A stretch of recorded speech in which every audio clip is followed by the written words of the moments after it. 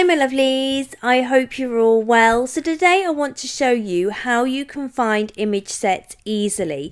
There's two ways to do it. So at the moment there's some really popular image sets. Cricut is super popular at the moment, and what's happening is that people are going into images like so and they're searching for create, and you're getting images like this come up, which is not what you're looking for when you are trying to find create a critter image set.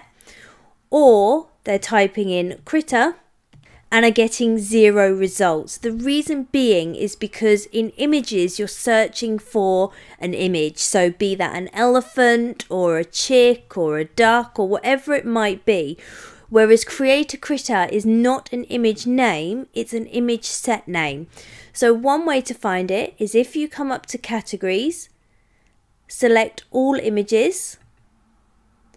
It will bring you to a screen like this on desktop. I am going to show on the app in a different video, but for now we're doing desktop. You'll see we've got highlighted categories. We're going to come down to image sets and select that. Then in the image set search, I can search for either create, which will bring up 4 results. So we've got create a friend, create a critter, which has got 2 images, or create a critter 2.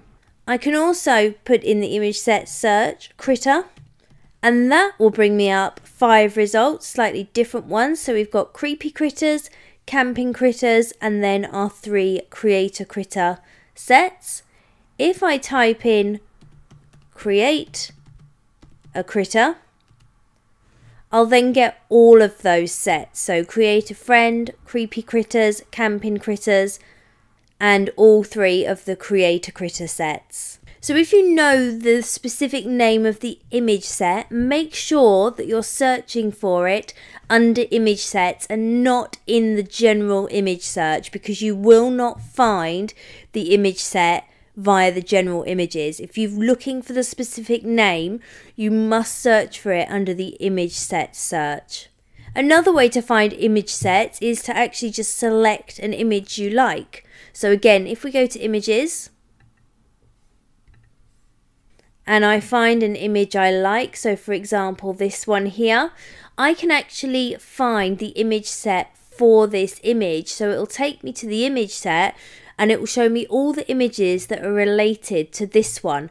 So if I click on the 3 dots and I then select view image sets, it will take me to that specific image set. So this one is anti-Valentine's Day tattoos. I can then open that up and I can use any of those images that I want to.